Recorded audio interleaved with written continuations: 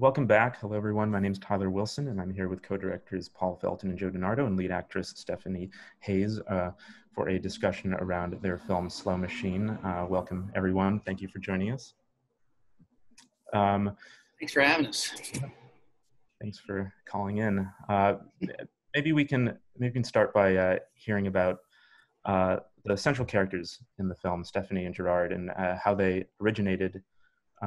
In many ways, they're archetypal. You know, there's the woman on the run, the secret agent, manipulator, grifter character, but they never fully lean into those stereotypes. I don't think. I think they're layered.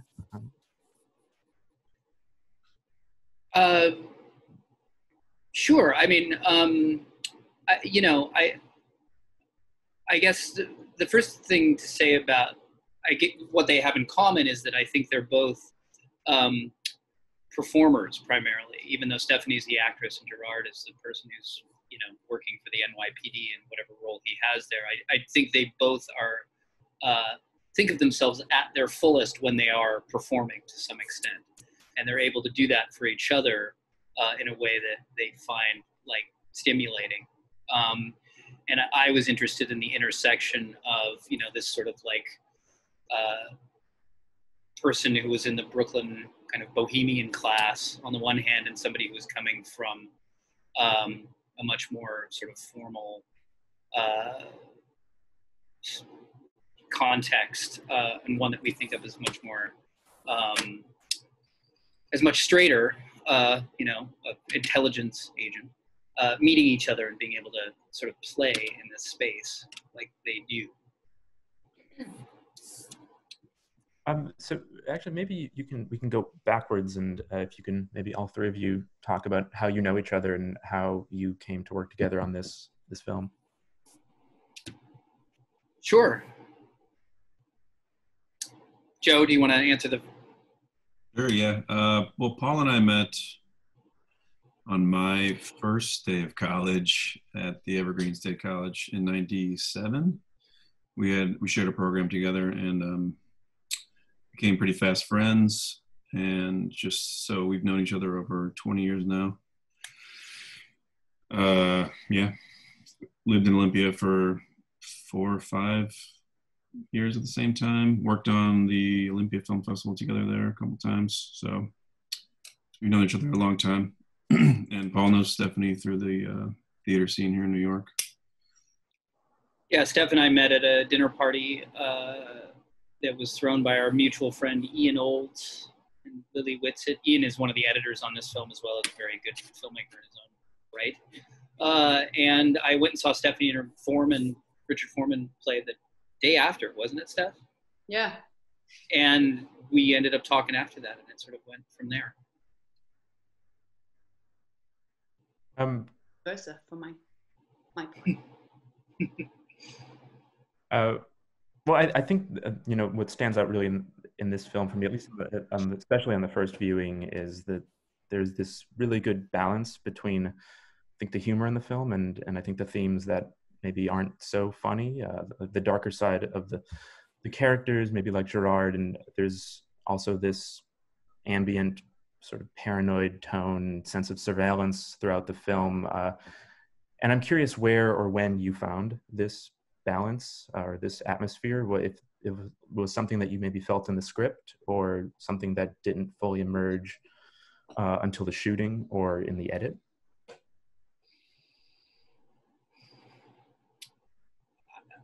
I feel like there were different versions of it at each stage. I don't know about you guys, but I think it's present in the script, this sense of sort of paranoid, anxious claustrophobia.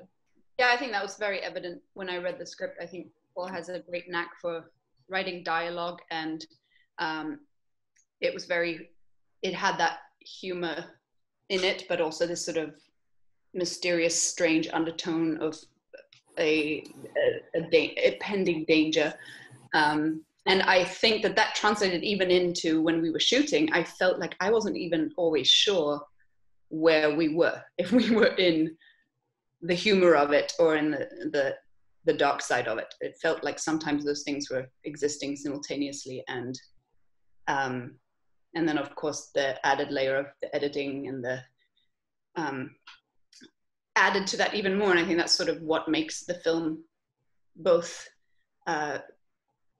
mysterious and hard to pin down. Yeah, the plot obviously unfolds in a non-linear fashion, and I think one of the most striking things about the edit of this film is the use of flashbacks and flash forwards, if only for a second or two in certain sequences. And I'm curious when or how you chose to form the film in this way, and it seems maybe it was apparent in the script, but yeah, certain sequences are edited in a way that at times call to mind more experimentally mapped films rather than, say, a genre film. Mm-hmm. Yeah, I mean, I wrote the script as a kind of collage of scenes, and then Joe rewrote the movie. Joe and Ian, but mostly Joe, because he was the second editor on the film and worked on it the longest. Rewrote it in the editing and reordered it. I guess I'm also curious how much of the atmosphere and the themes in this film are born out of the Phil Larkin's poetry. I mean, he's obviously a reference point throughout the film, and obviously the title itself is pulled from one of his poems. I was interested in Philip Larkin at the time when I started this script, which was 5 years ago. I don't go back to him as much now as I used to, but there was something I really liked about his work because it felt both neurotic and crabbed and sort of cosmically inclined all at the same time. It was this kind of cranky, guy in his room alone with the universe, and I really liked that combination. So I don't know if that answers. Yeah, he was definitely on my mind when I was writing. I was also thinking about people like Jean Le Carré and Jacques Rivette. Mm-hmm. Yeah. So yeah, I'm curious also of the tone on set and sort of what your day-to-day collaborations looked like as you were shooting. You shot this film on 16 millimeter within and near the city, which isn't necessarily the breeziest way to produce a film. And so I'm curious how this shooting on film was a particular constraint as you worked on set. Yeah, Joe and Stephanie, I'd love to hear how it may have complicated or enhanced performances as well. I think breezy is not the word that I would use for for the process of this. No, We shot it over what, 3 years? Yeah. Like we shot it 3 months after I had a child, and then when we finished it, that child was walking and speaking and potty trained. Yeah. So, but that, I mean, it was really fun actually to, after several months of being apart, come back into this little room with this very small crew, and get back into it. But we had all changed hair, and I'd cut my hair, and trying to sort of get back into the story of it. I don't know how we managed, but I think there was something about the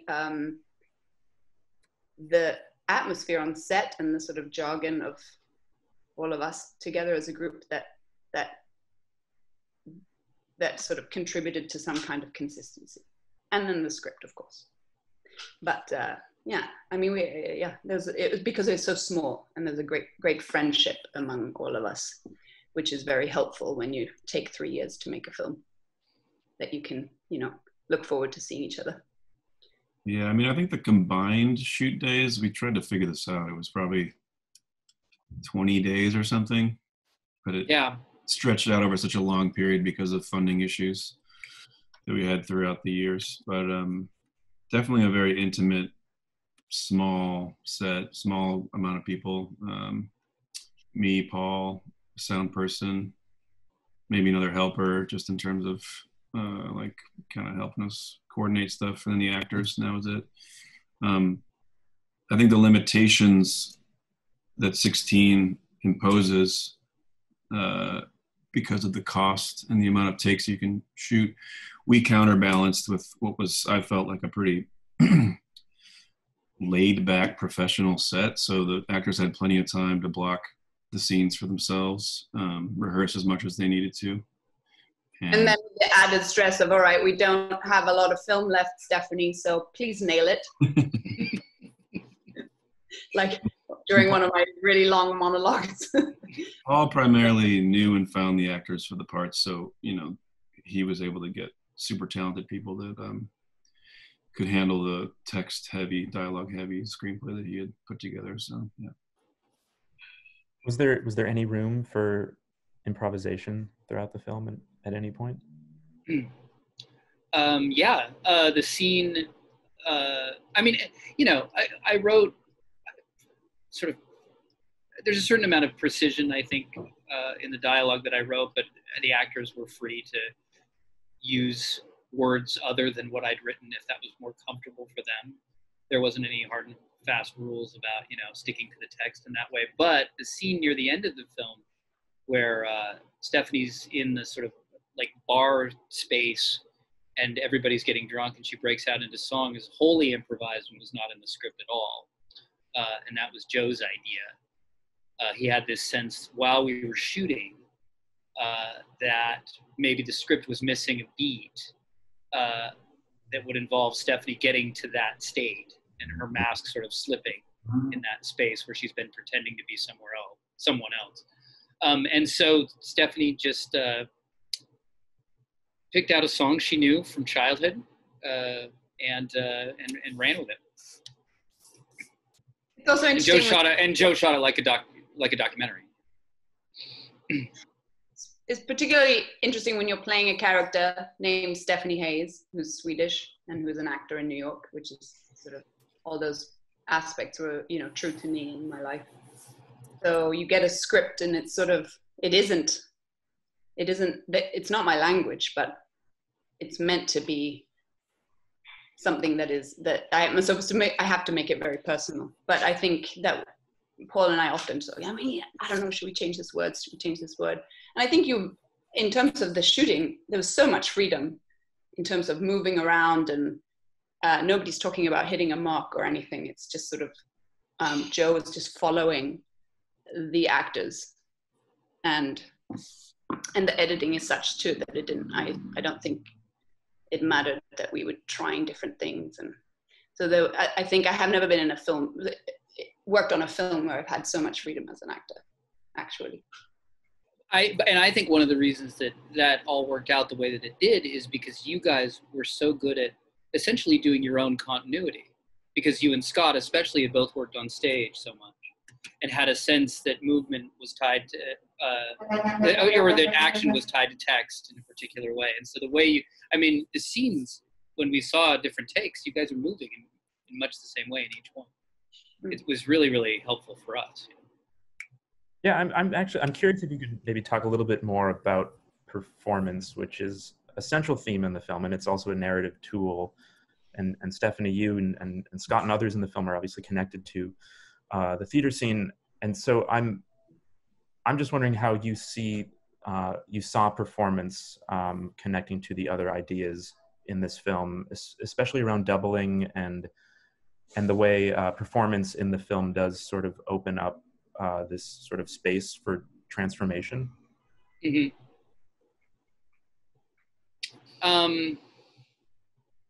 Yeah, I was interested in writing a character who was at a place in her life where she could be sort of productively restless, or rather reckless, because she was restless and could try on a lot of different masks in the context of the through line of whatever story we were telling. And that became really the starting point for the script for me. And I knew that I needed somebody who could sort of try on all those masks in a really exciting and interesting way, which is why I wrote it for Steph. And that, I mean, that is also what made it so fun for me, is that there was a sort of hunger and agitation in this character that is so rare, I find, often for, you know, in scripts for women, and that I got to just follow my appetite in that work. I feel like she has a big appetite, and is just constantly grappling with it, and that's really fun. That was really fun.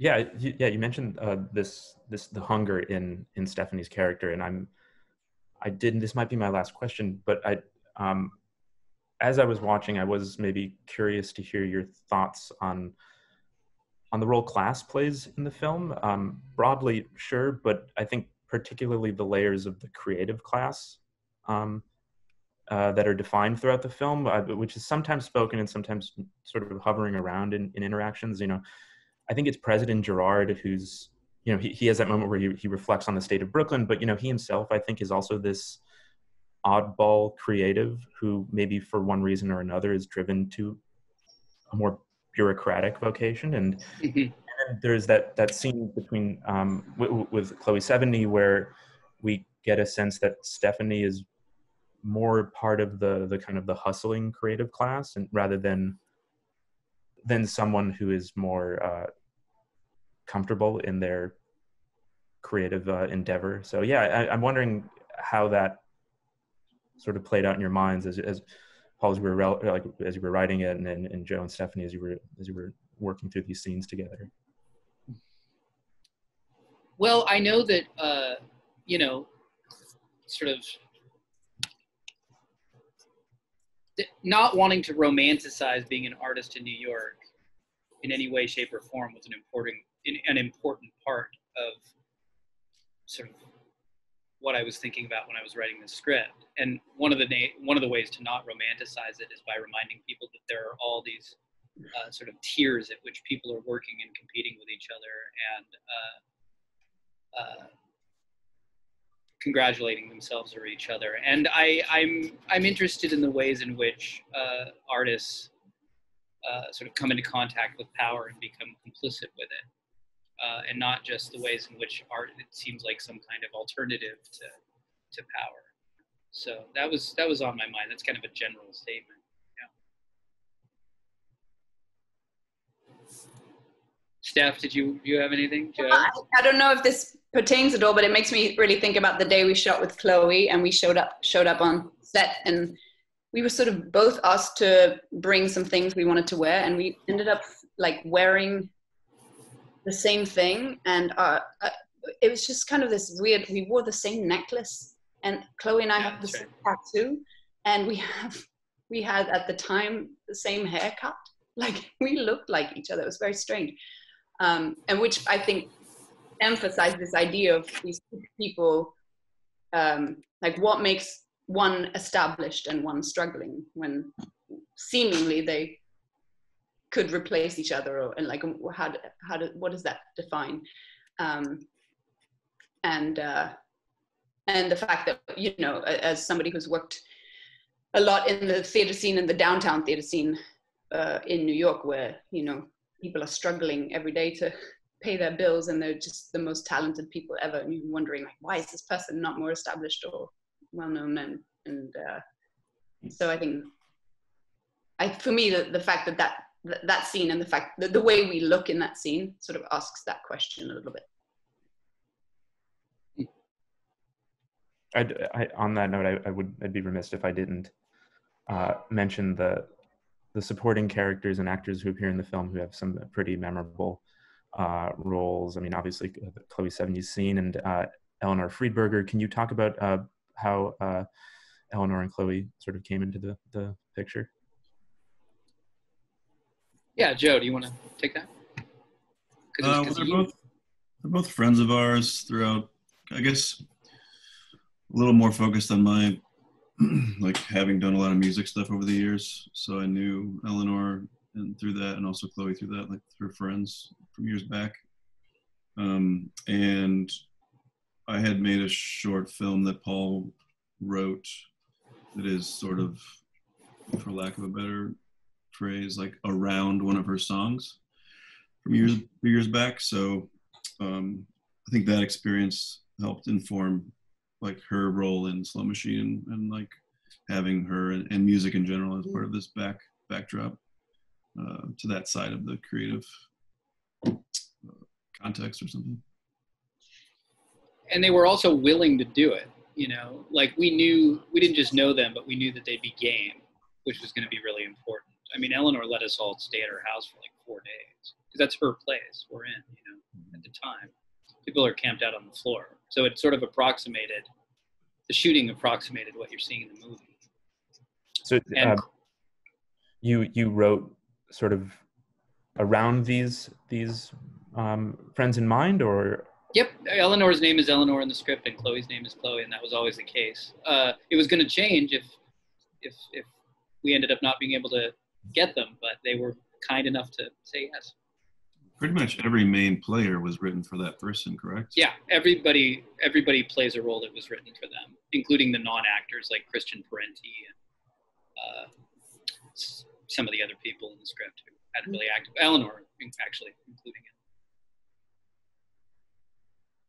Yeah, it's it's a really, I think, represents a really fine achievement in the New York independent filmmaking community. It's a wonderful film, and congratulations to all of you. Thank you. Thank you very much. Yes. Yeah, that's all I have, but you got anything else, shout it out. Otherwise, thanks for joining us. Yeah. Thanks for having us. Appreciate it. Thank you.